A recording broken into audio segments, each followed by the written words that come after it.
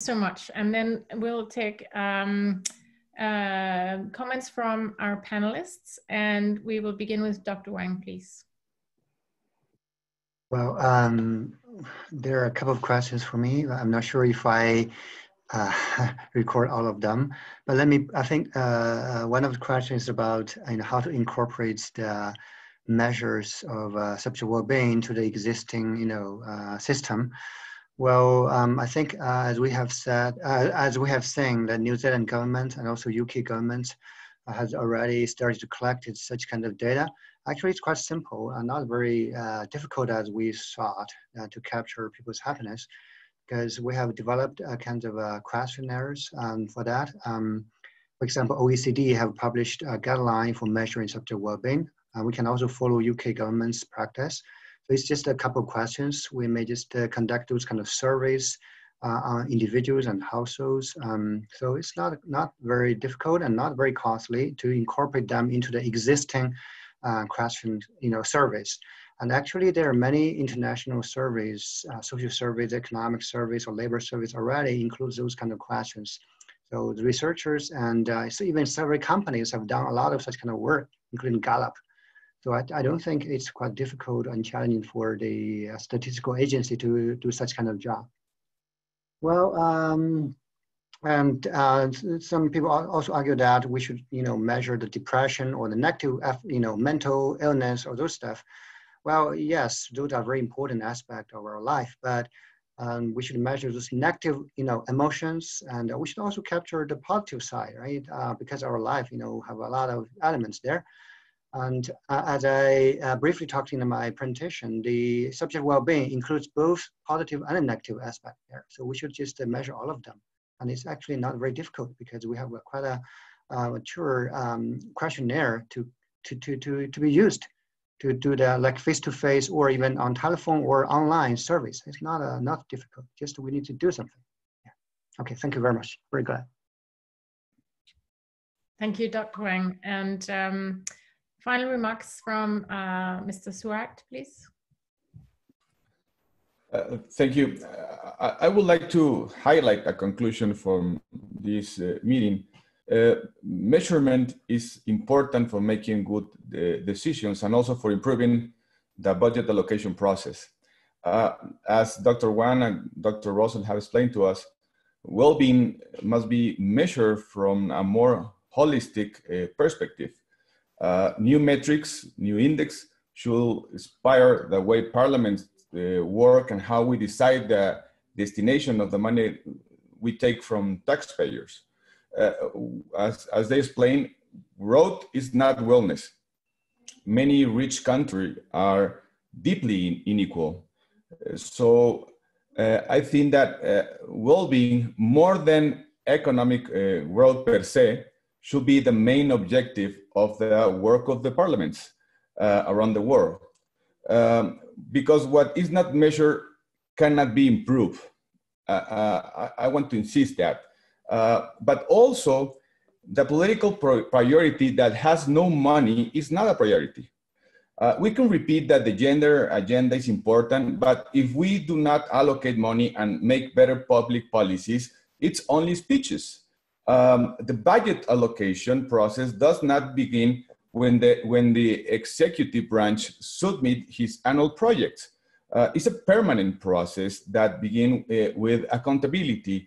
Parliamentarians can influence the budget in the work of the committees and in the everyday work, evaluating permanently public policies. Better accountability improves the efficiency of budgets and public policies. And that's a very important part of the parliamentary process. So COVID has forced us to think out of the box. And I think we will have to find new solutions for the economic and social effects of COVID. And that can start by seeing and measuring ourselves differently. Thank you for your attention and greetings for all. Thank you very much, Mr. Suat. And Final remarks from Dr. Russell. I'm so grateful for you staying awake and being here with us in the middle of the night. A lot of questions were directed to you, so please, the floor is yours. Thank you very much. I'm just going to, there are those two specific questions from the chat. The first of all, has the public finance bill been amended since it was passed, the wellbeing one? The answer is no, it was only passed in February this year. So we haven't had a chance to get to it yet, to change it at all. So nothing has changed there. The second question was around the methodology as to how we're measuring well-being and whether or not it's available else to be shared. Some of it is stuff that people would be able to collect themselves anyway, things like voter turnout in elections and so on. So people would, very different countries would have their own ways of developing those stats. I think what's a little bit different about what we're doing is rather than just trying to have a measure of people's subjective well-being, we are trying to develop a series of measures that have a little more objectivity to them, like the number of people in New Zealand who speak Te Reo Māori. The critical thing, of course, is how that actually relates to well-being. Now, our understanding is that in New Zealand, we do think that more people speaking Te Reo Māori does enhance well-being, but there's an empirical question there as to whether or not it does. So I actually think we need both sets of measures, the holistic, subjective account of well-being, but also some of those objective measures as well. In terms of it being available to other countries, I just don't know.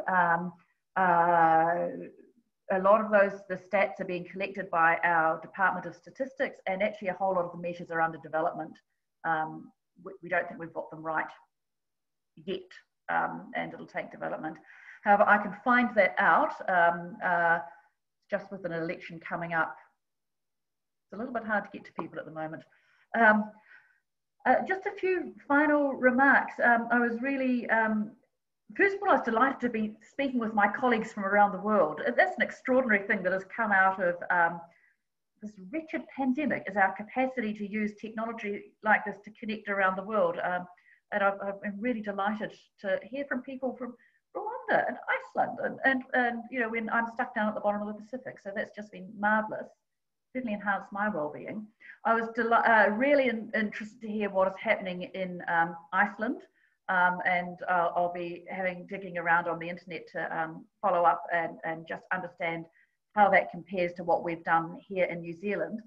I noticed immediately we talk about social, economic and environmental well-being, but we also, in New Zealand, we also talk about cultural well-being. It's because we have quite a diverse nation. We have about 180 different languages spoken in the country. And I'm not sure how many ethnicities are represented here, but because we're an immigrant nation, we have huge diversity here. So that cultural aspect might be more important here than in some countries which are more homogenous, but I don't know. A number of people raised gender issues.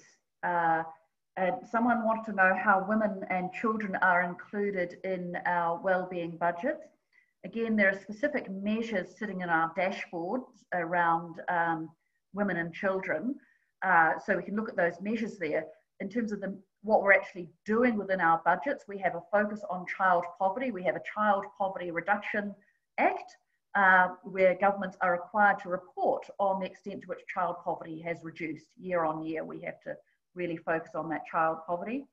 And in the first wellbeing budget and in the second one, we also have a big set of work that's being done across government departments on family violence and on reducing family violence. New Zealand has a shameful record in that regard, one of the worst in the world actually, which is really disgraceful.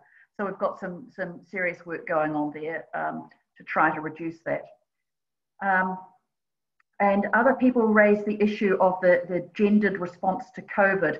And you're right, one of our big approaches to COVID here in the budget is what we call shovel-ready projects.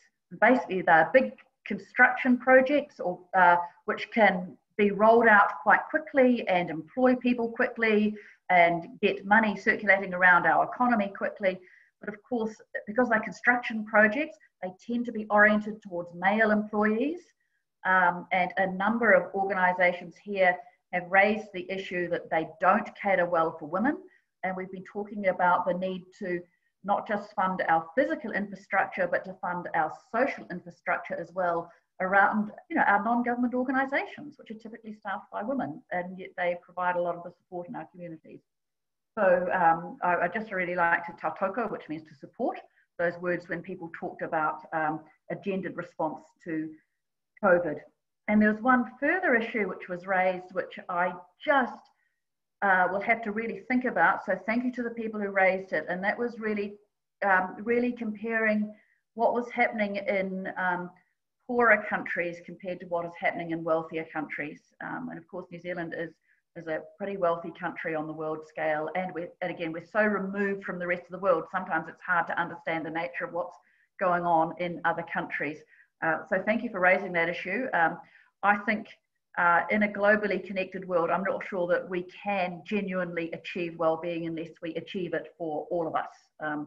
So I think it is incumbent on wealthier countries to actually be very proactive in what we can do with respect to ensuring that all of us are able to achieve well-being. So kia ora tātou, and thank you for having me this evening. Thank you very much, Dr. Russell. What a pleasure, and some very specific steps there that people can look at. So thank you indeed. Now, Professor Sachs has joined us and is going to give us some final remarks, and also kind of summing up now the 4 webinars that we've had and these sort of experience from that. So please, Great. Professor Sachs. Well, hello to everybody around the world. Thank you for a wonderful session, and thank you for your leadership and all your inspiring work.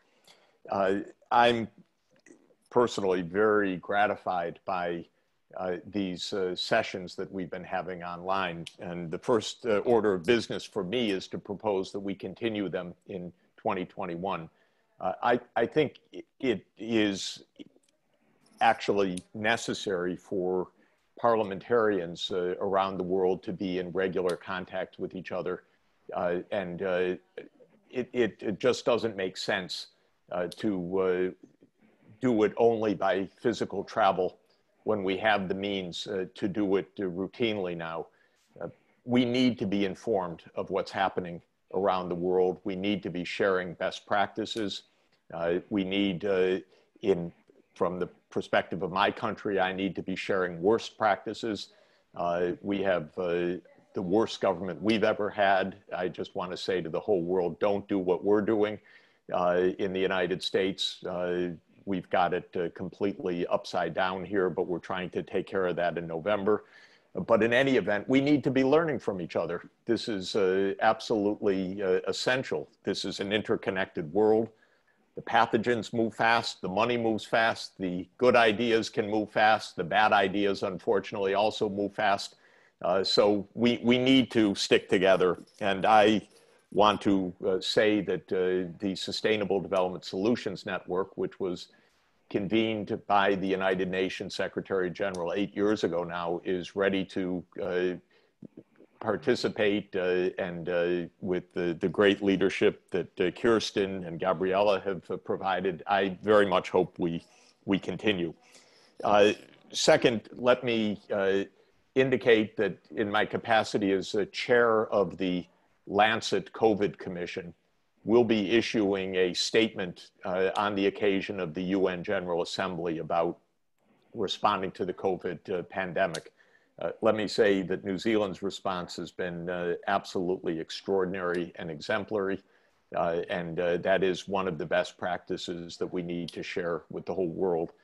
Our message is this is a suppressible virus. It can be contained, but it requires good and humane and transparent and science-based leadership, like Prime Minister Ardern has provided, and this is what we need everywhere in the world.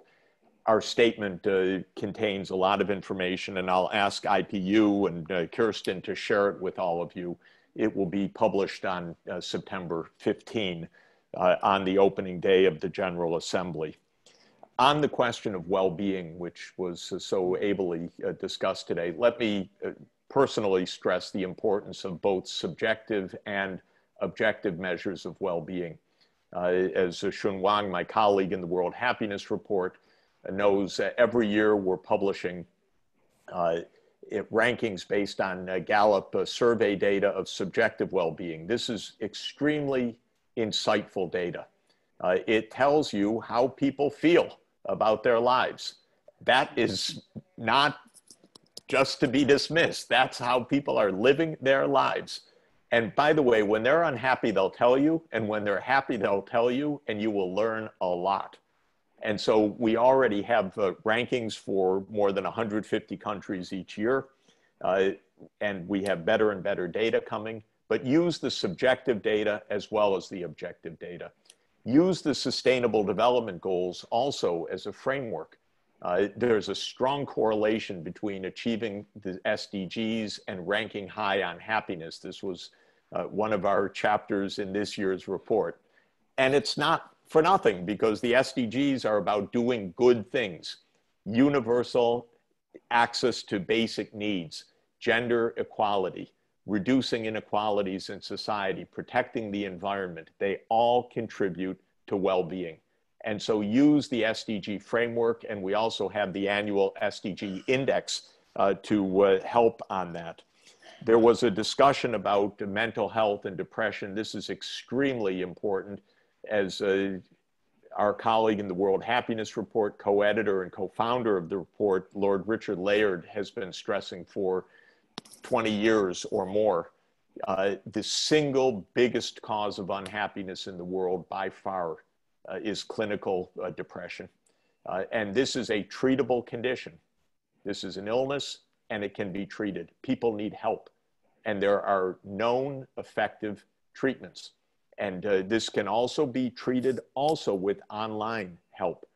So even in the midst of the pandemic, which is absolutely exacerbating mental health challenges and problems, and depression in particular, we need an effective response. So I think we have heard a lot of these best practices.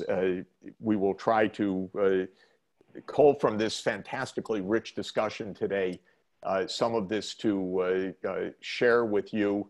And I look forward, Kirsten, to our continuing this journey.